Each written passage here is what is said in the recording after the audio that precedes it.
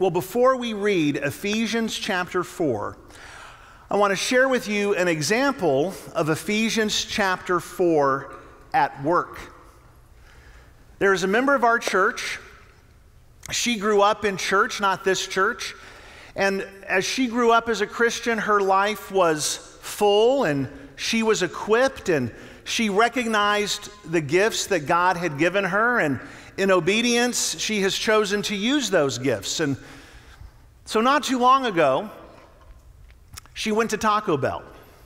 She loves Taco Bell. She's honest enough to admit that. And all she wanted was a taco.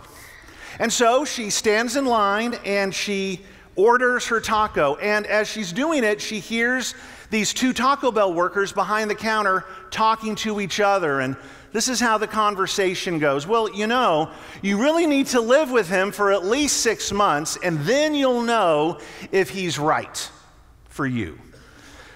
And my friend just wants to eat her taco. And the Spirit gets a hold of this sister and says, "You've got a story.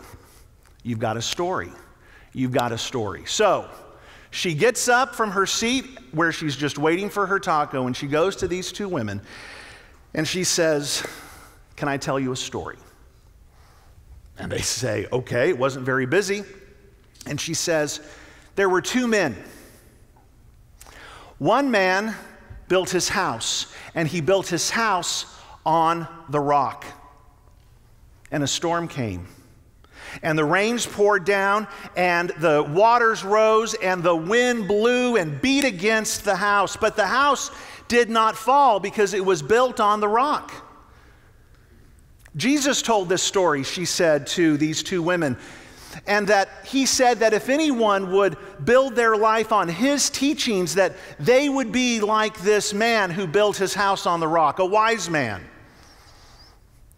There was another man. He was not wise.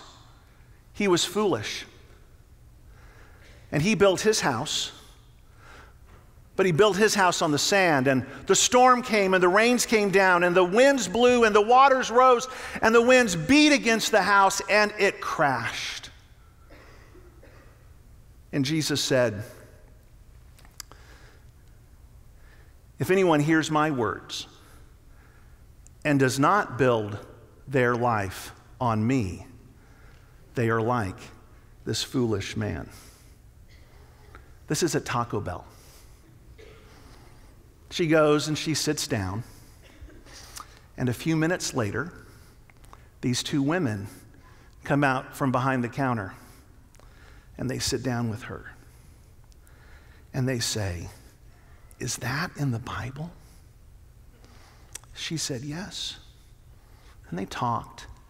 Their break was over, and they said, "Can you tell us another story?"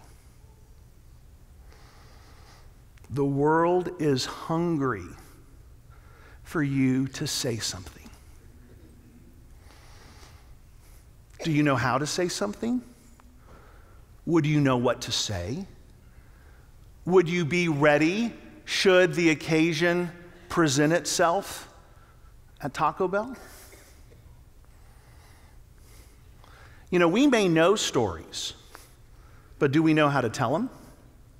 Do we know how to take the opportunity?